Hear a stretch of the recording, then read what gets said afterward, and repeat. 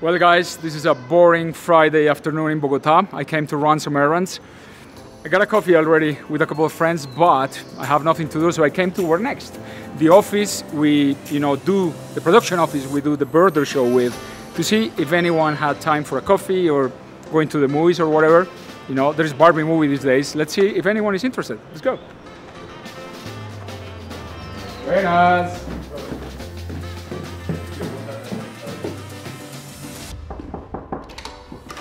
Hi guys! Hi Diego! Hi Diego! Hi Diego! Look at it. You are working. Yeah, we're actually doing the birder show chapter of Eaton, Champions of the Flyway. So we're halfway there. Can't wait to see it, but come on man, I'm bored. Let's go for coffee or do something. Have you watched Barbie? No, marica. Let's go. There are pink Barbie birds. You like birds. There are pink Barbie birds that are gonna blow your mind. Let me show you. Okay, let's find about it. We decided to show you our what? Our top pink birds. Pink Barbie flashy. You're gonna learn with us. So let's jump in, Diego. Which is your first pink bird? And this one is. You know that? I know this one is the roseate spoonbill, and I actually filmed this one in the llanos of Colombia, in the flatlands. Chunky, cool, easy to film. Easy to for film. beginners like you. Yeah. It's funny, a lot of pink birds have rose in the name, rosier. Yeah. In this case, and the spoonbill. I mean, weird feeding birds with a look at that flat, spoonish bill. It's an American bird, South Central and North America. Nice. And our species in the New World is pink. And that, look at it. Yeah, it's definitely pink. That's a beautiful, soft, degradé palette of pinks to whites. It's a beautiful bird. This bird is really easy to photograph and to film as well because they're not as shy as some other birds. Chunky, they showy. They show off a lot. Spoonbills are entertaining. Yeah. And they're pink, so they're in our list. That's cool. How about... Oh, that's an intense score. I was gonna say a little more than pinky. Check the name. Seems like a lark for me. Look at that. Oh, que locura. It's not a lark. It's in its own family. No way. And it's neotropical. It doesn't live in the old world. It lives here. Ah, thrush tanager. The rosy thrush tanager. Okay. Yeah. Nice. It's not thrush. It's a tanager. And why do we call it thrush tanager? Because it resembles a thrush because of the size and the chunkiness. So it's like the, thrushy looking tanager. And it's in its own family. And we, of course, in the pink Barbie birds, we only could put the male because it's the pinky one. Female is mustardy, very yellow. They are hard to see, skulky and voicey. Look at this animal. That's a perch in Costa Rica where you can just go on. Even an amateur like you could go and film it. It's easy. Even an amateur guy like you can show it to a client. Easy. We like these birds. Okay, greater flamingo. Nice. This is not the Colombian one, right? There you are. You've seen the American flamingos. These graters are from the old world. And one of the cool things is look at that. They look white, but wings, face, legs, they're pink. So I would say this is one of the ultimate Barbie water birds. They don't look pink, but they're pink. And they're like kind of dancing all around and displaying their wings. Synchronized dancing. Sometimes they do that when they're predators. So they get a little wary, they're all dancing the same before flying. And they're also easy to photograph or to make some videos. I mean, they're pretty approachable, which I like. We've done it in the birder show thousands of times. Flamingos are cool. Yeah, they're cool. They're my type of pink. What would you say this thing is if you're birding in the Colombian mountains? This resembles, you remember the chapter of Caldas when we had to film this ultramarine grosbeak? Yeah, the birder showing Caldas with that. This will be like the ultra pinkish, more pinkish of the pink grosbeak too, like. You're right in a couple of things. One is that it's a, Seitz eating bird. It has a grosbeak finch bill. And this thing is called rose finch. So you just said it's the superlative of the finches. It's pink and it's rose finch. This is a bird that lives in the Himalayas. And males are absolutely different to females. They wouldn't, be categorized as Barbie birds. They're brownie. Okay. Boring. And of course, I haven't seen it. You haven't seen it. No, I haven't seen it, and I would love somebody of the audience can tell us and can write down if they have seen this bird. And if it's been easy. Put it in the comments, please. Ah, no way, that's a pija, man. See, Wow. it's un pija? Yeah. It's un pija? Oh, this is a, wow. Okay, no, don't read the name. It's a pig. I filmed it in the Amazon while screaming. Check it out, check it out, check it out, check it out. Pink, Look at that ass. Pink and pink. That's not the pink you know. Rose color pija, man. This is a great one. You know, it's a Tepui endemic. It lives in the Tepuis like Brazil, Guyana, Venezuela. Look, that video, I made it. Did you record him doing the vocalization as well? Yeah, actually.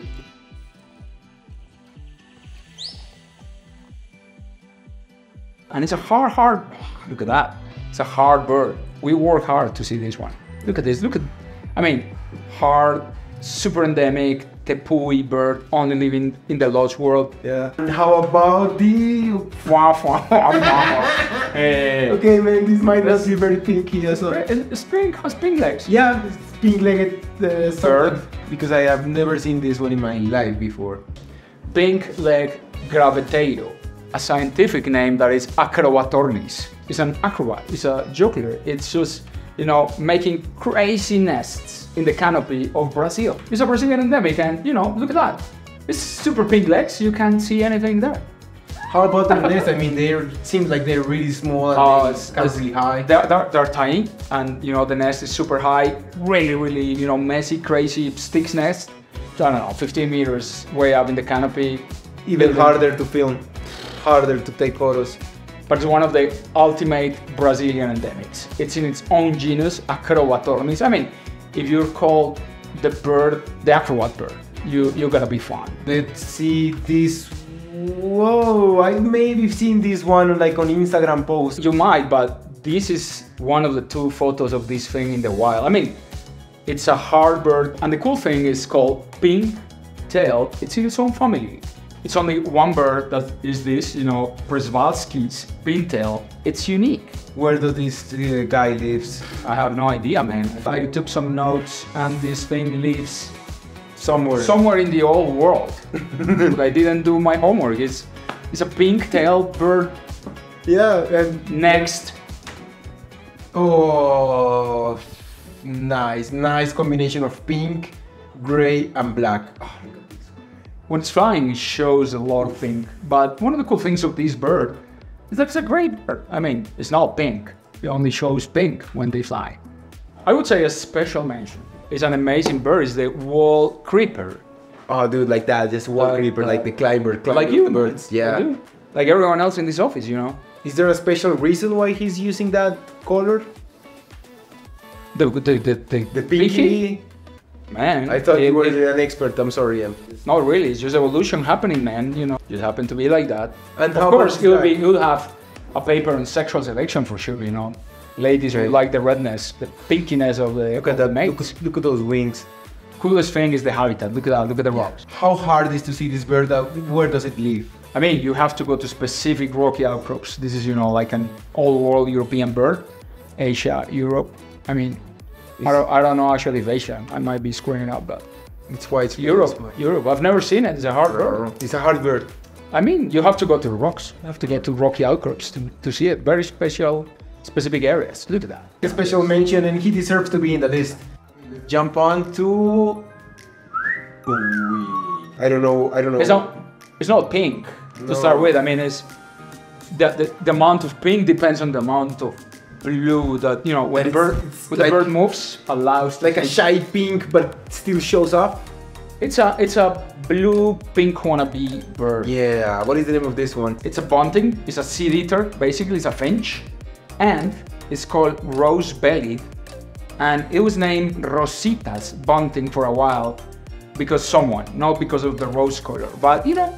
Look at that. It depends on the amount of motion that the blue covers the pink. So resembles a little bit of a hummingbird, right? Like the iridescence will change. But it's just like layers. Oh. Layers of blue covering or not covering. This is actually my photo. Yeah. Watch this one. This one, yeah. Okay, yeah, the crappy one is mine. I mean, I have to put at least one of my photos or videos on this. Yeah. On this, you know, challenge. Yeah, I mean, I'm so glad you're only the guide.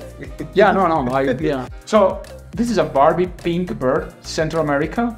That's not super pinky all the time. That's an amazing bird. Definitely classifies. And what do we have here in the menu? Look at that.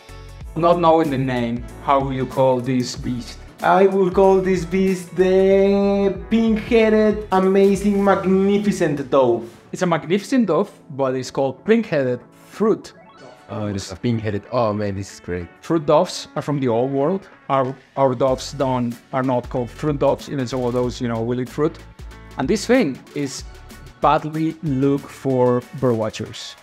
I mean, it's hard to get. It lives in islands, Java, Bali, Sumatra. I will kill to go and see this thing on tour. And how about the pinks? I mean, males and females are almost the same. This could be a female, but no, I mean, it's dark, but males are super dark pink, like, my Barbie pink. Females are just a little bigger, like you. Are more my pink. Yeah, we could be a couple of fruit dogs. You wanna be my couple? Maybe not today. Fruit dog? Okay, not today. Not today. Okay. Pink-headed fruit dog, done. Next in the list is... Whoa. Ooh, it looks like a Mio, it's like a white. See, yeah. But look at that. Like a Titanid or something. Pink robin. Pink robin, that's a great one. Robin is the name for thrushes, like a great thrush. This thing is not a thrush. Oh. It's an all-world family. Males are super different than females. It is almost resembling like a doll, like has like little cute eyes, little small beak. Are they not really like showing off too much, maybe for predators? Oh, you have to be like super colorful? Yeah. They are to our eyes, but remember that birds do have a fourth cone, a fourth sensor, and they do watch the ultraviolet spectra. So if we run a filter of ultraviolet, this might be not as, showy. It might be a little boring actually. Okay, next one in the show is... Esta está una locura. Gala. These guys are common in Australia, man. Pink parrots, pink cockatoos called gala. They're Australian. And as you can see, they're in the park. You can just go around the corner, the park in the corner, and you're gonna see galas. Galas are very, very friendly with people. You see them like grazing in parks. Australian bird. And one of the cool things, males and females, they look alike. Wash. How easy is to find this bird? I mean, I can see it on the floor, chilling around. Anywhere, chilling around, chewing on grass. This is actually a really good bird, like to make some photography and to get a little bit closer. I can see. You can approach them really easy. Look at the dégradé of different pinks, from your whitey pink to my bright pink to the gray. The keyboard's pink. And this one is... Oof, I have What is it? This guy. What is it? 5, 4. It's like a finch type. Look at the bill. It's more... Okay, it's more skulky, kind of warblery warbler. There you are. Nice. And this is cool because most of warblers, and you've seen a lot and you film a lot, are yellow. This thing is red with pink head. What's the name? Oh, okay, so it's the pink-headed warbler? There you are. Central American endemic. Have you seen it already? Seen it in Guatemala, and I think Mexico too. And, they are easy to locate, but not easy to see that well. Yeah, and actually these birds are really skulky, really super sharp. I mean, we can see in the video, the bird is like super intense, moving all the way around, and he's just jumping. And it's just exposed there for a second. They're super skulky, they don't stop like that, thanks to, all the beautiful people that allowed us to use their material. Amazing footage, amazing photos of all these pink Barbie birds. Thank you very much, everyone. Thank you very much. Yeah. I love it. Oh, which is this one, Diego? Anna's hummingbird. Oh man, I've never seen this one. You don't see it here in the mountains. It's a North American species. And these guys migrate, right? Yeah, they do crazy migration for a tiny little bird. And you're seeing a male that has the crazy pink flashy plumes. How easy are these birds to spot? I mean, it's a tiny hummingbird, but they go to feeders, they go to people's gardens, and these images, this footage is from someone's garden. This is a good video. This is a really good video. There's plenty of... Look how that changes from nothing to pink. And then again, structural colors. They could be the most non-Barbie dark. And then, when the sunlight has the right angle and your eyes have the right angle, you see the pink thing. That is a really good challenge for a photographer, right? Like to try to grab all the pinkiness. Right, perfect moment. You've suffered with these guys. I've suffered a lot with these guys. Yeah. I'm sure Julián enjoyed today. I definitely enjoyed it. Thank you very much, Diego, for taking me out of my work and actually to delay. The really important delay Champions of the Flyway. That's great. But actually it was really great. You learned something, and you know, if you guys have more ideas about pink Barbie birds, put it in the comments. We would love to hear you. Yeah, thank you very much, and see you on the next one. Pink. Don't change. Ding, ding, ding, ding.